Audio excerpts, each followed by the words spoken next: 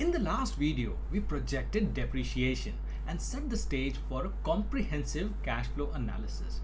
Now it's the time to tackle working capital, a crucial piece that impacts cash flow in real life. As I learned at JP Morgan, working capital can make or break a company's liquidity, and I'll show you exactly how to get it right.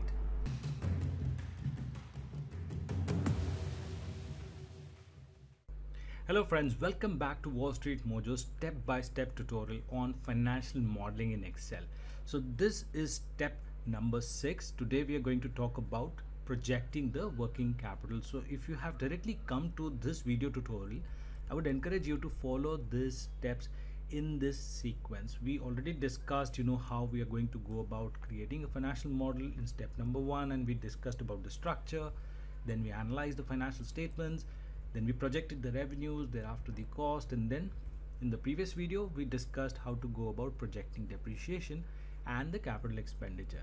Now we are at step number 6, that is projecting the working capital. So for that I'll again go back to this template here which we were already working on, and if you look at the index, we have this working capital tab here, right? Now let us understand what working capital means in the context of financial modeling. So typically when we talk about working capital, we say that working capital is current assets minus current liabilities. Like for example, if you go back to the balance sheet here we have the current assets and then we have the current liabilities. So basically working capital in traditional sense is designed as current assets minus current liabilities, but here what we are doing is we are talking about working capital core items like account receivables, inventory, and accounts payable. So these are the three things we are looking at: account receivables, inventory, and accounts payables, right? So when it comes to forecast, we will not be forecasting cash and cash equivalents here. Cash and cash equivalents will come separately in the cash flow statement.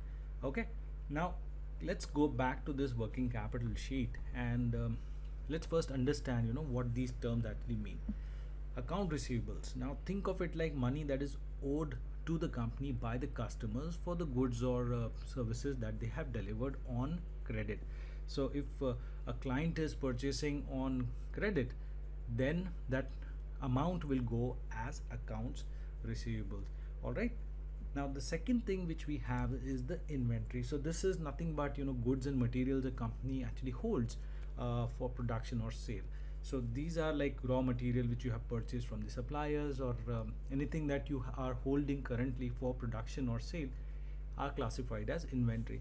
So inventory can be a raw material inventory, it could be work in progress inventory, or it could be finished goods inventory as well, right?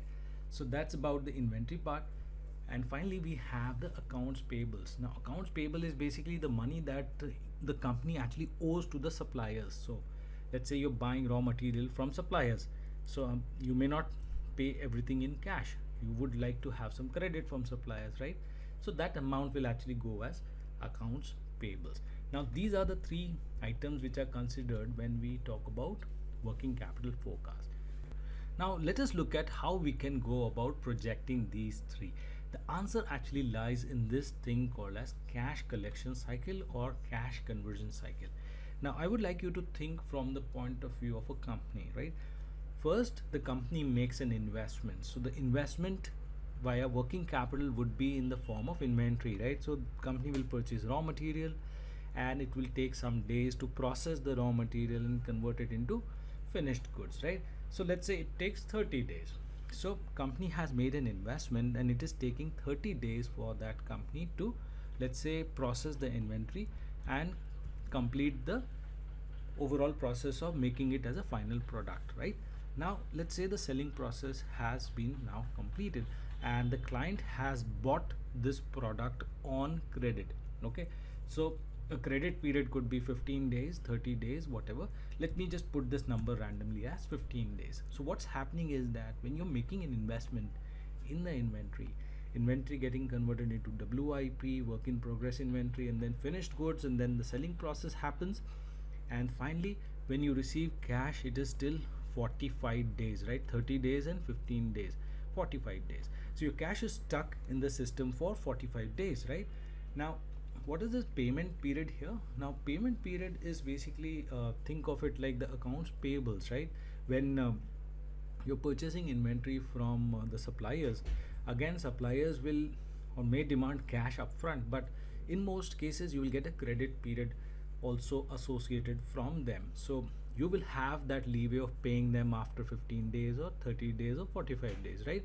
So let's assume that they give you a credit of 15 days, okay, or maybe I'll just change that number, maybe 20 days.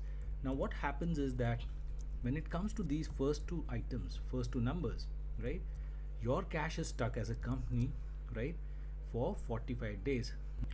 Now the cash conversion cycle formula will now become as 15 days plus 30 days minus 20 days. We are deducting payments period because someone else's cash is stuck here, right?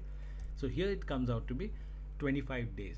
Now the idea here, or visualize this 25 days as, you know, when you make an investment in your company via inventory, and it takes 25 full days to come back to the system. So that's what cash conversion cycle will actually mean to you.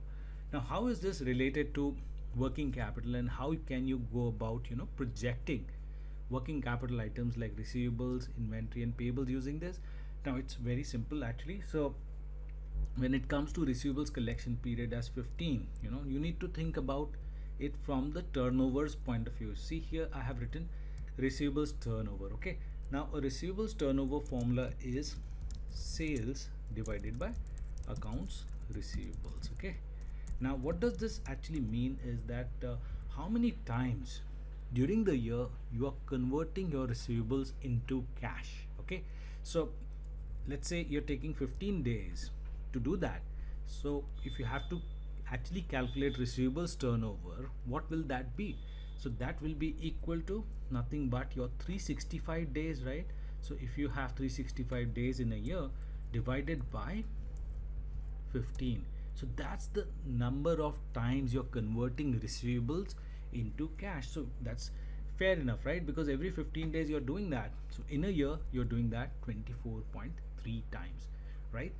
Now the same we can do for the inventory turnover as well, and the payables turnover. The formulas are as like this is COGS divided by inventory, and for payables turnover it is COGS divided by payables or accounts payables. Okay, so let's calculate that as well in this case. So here it will come out to be 365, that is this link here, 365 divided by 30 days, right? So here it comes out to be 12.2 times. So you're converting your inventory into final product, and you know, so that it can be sold, you're doing it 12.2 times during a year. Likewise, let's calculate the payables turnover. Payables turnover is 365 divided by, again, 20, and you're doing this payment to the suppliers 18.3 times during the year. So I hope you understood the logic here, and from this you can actually calculate the receivables, inventory and payables. So let's now get started by putting in actual numbers, right? And you will understand, you know, how to go about it. So first thing first is that for actuals 1, let's calculate the receivables turnover. What is the receivables turnover? Receivables turnover is sales divided by accounts receivables. Okay, but in order to calculate that, we'll need these numbers here, right? So let's get started by doing the basic work of linking the historical numbers. So account receivables will come from the balance sheet, right? So here it is 1440. So here for the next 3 years. Likewise, let's link the inventory numbers. This is 3100 for actuals 1. So this is inventory, and let's now link the payables number as well. So here we have this payables as 2200. So we have linked the working capital numbers. Now let's link the sales and the operating costs, right? So we need these numbers to calculate the turnovers, right? So let's do that too. Here we have sales, total revenue, this is 25500 for actuals 1.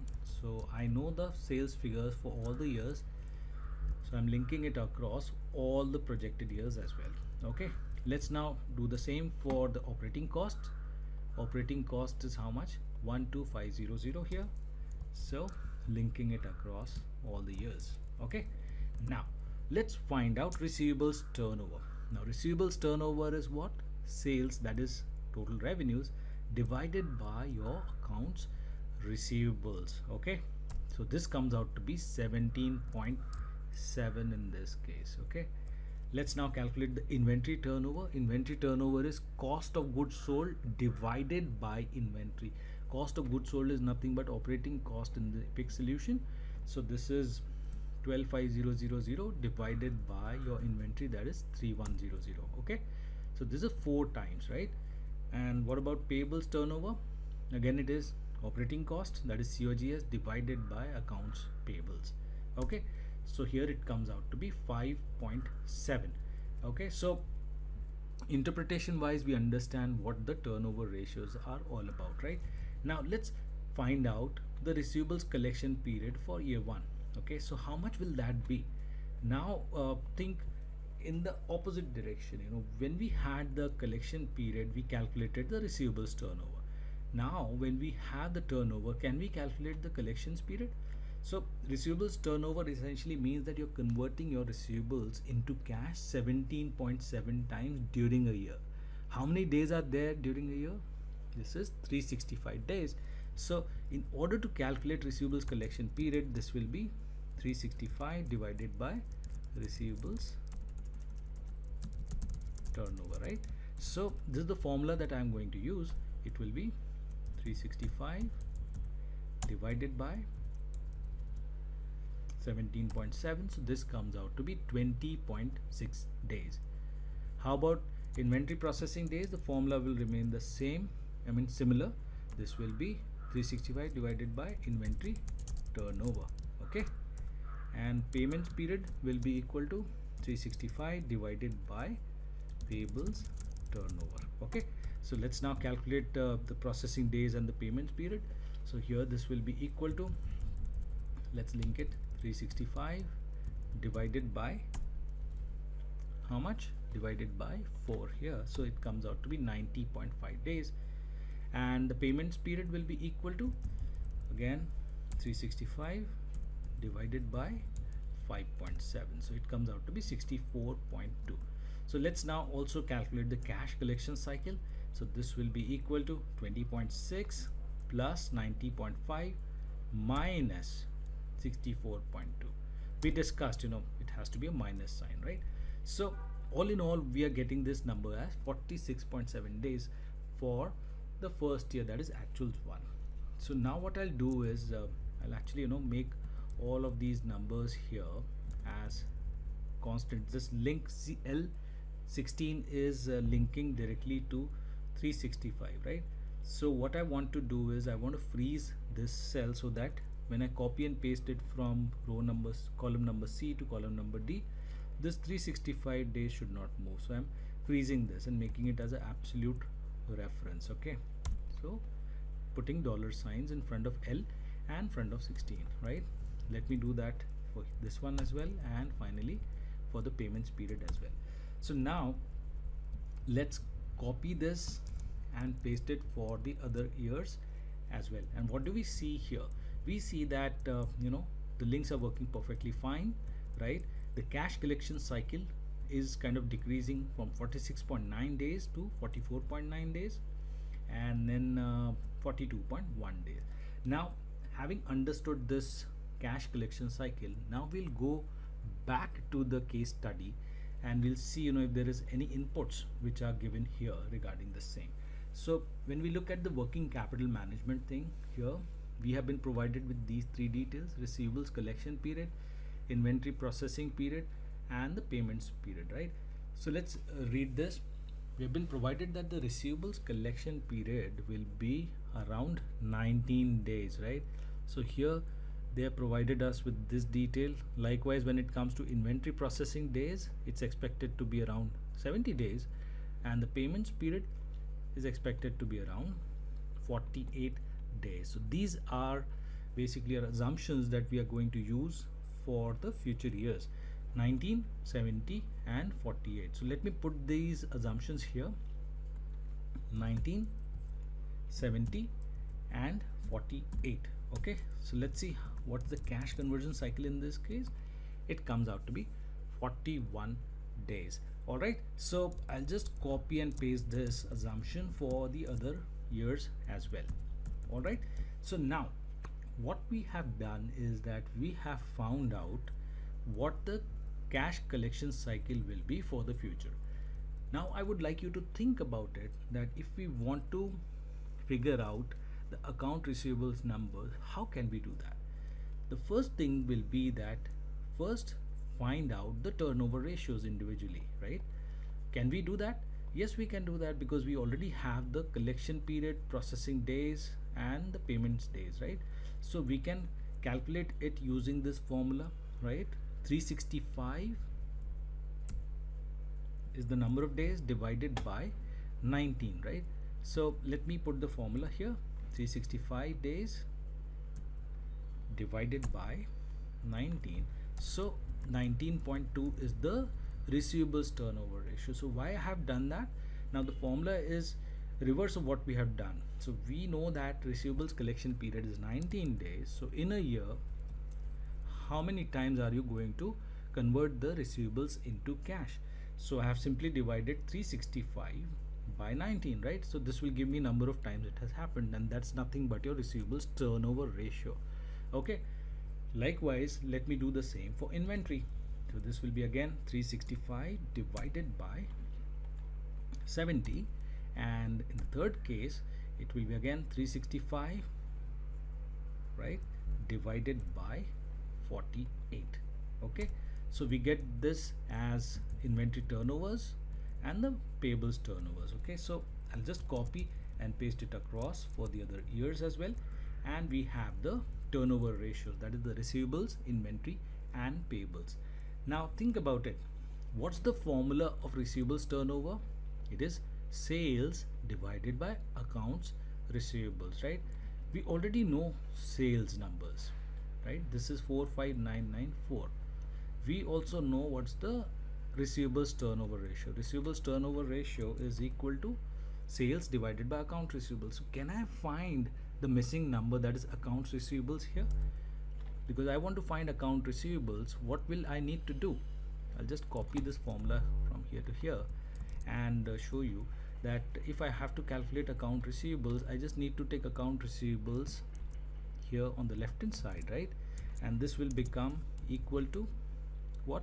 It will become equal to sales divided by your receivables turnover, right? So the formula will be just, you know, the opposite of what we did. Okay, so using this reverse logic, we can find account receivables. So let's do that. Here this will be equal to sales divided by account receivables, and that will give us the account receivables actual number. Okay, similarly when it comes to inventory, we'll have it the same way. It will be equal to cost of goods sold divided by your inventory turnover.